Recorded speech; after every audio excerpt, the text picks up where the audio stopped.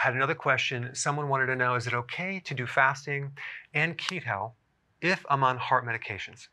Now, the first thing I want to say is everything that I talk about is not meant to substitute for your medical care. Check with your doctor before taking this advice. This is mainly meant to be used for more research with you and your medical doctor. That being said, there's some real interesting points about this topic. Most people that are on heart medication are either on a statin to drive down the cholesterol and the LDL. They're on high blood pressure meds, diuretics, also anti-clotting like Warfarin and aspirin. Okay, and there's a lot of other medications as well. So let's first start out with cholesterol medications. Would a keto diet interfere with cholesterol medications? Well, the big question is, what causes high cholesterol? What causes high LDL? It's high insulin, hyperinsulinemia. It's too much insulin in the blood.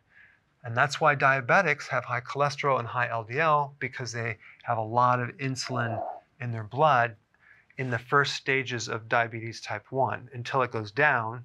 Then they have to then take insulin, okay? So fasting and keto will lower the insulin and also help lower cholesterol and especially LDL. Okay, high blood pressure. Well, first of all, what causes high blood pressure? What causes stiffening of the arteries? You guessed it, high levels of insulin. And fasting and keto can help reduce this and help the flexibility of those arteries. Now, I'd also mention to add potassium, because potassium deficiencies alone can cause high blood pressure. And if anyone disagrees with you, ask them what diet you should be on, a high carbohydrate diet. You want to add more carbs to raise more insulin. It's just going to actually spike your blood pressure more.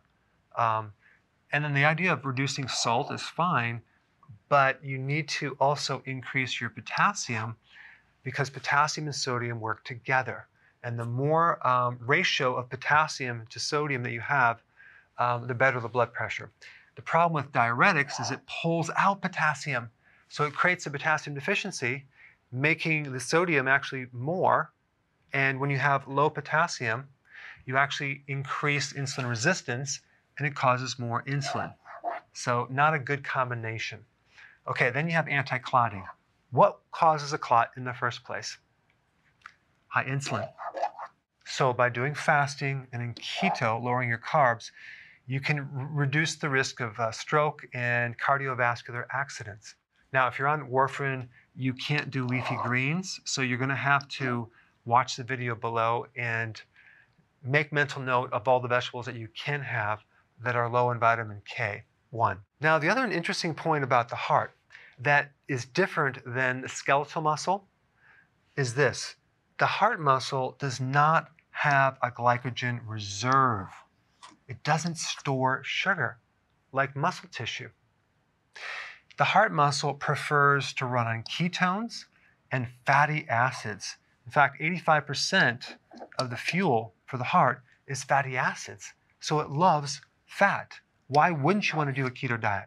Now, there's another interesting study that talks about high insulin, hyperinsulinemia, as a predictor for major adverse cardiovascular events. So the healthy version of keto and intermittent fasting are especially beneficial to the heart. Hopefully the eventual goal is to wean yourself off this with the help of your doctors, but you need a long-term plan to get at the root of this problem, which is this right here. And by the way, this is behind the metabolic syndrome, which basically describes high cholesterol, high blood pressure, diabetes, and belly fat. Anyway, thanks for watching, and I will see you in the next video. Hey, if you're liking this content, please subscribe now, and I will actually keep you updated on future videos.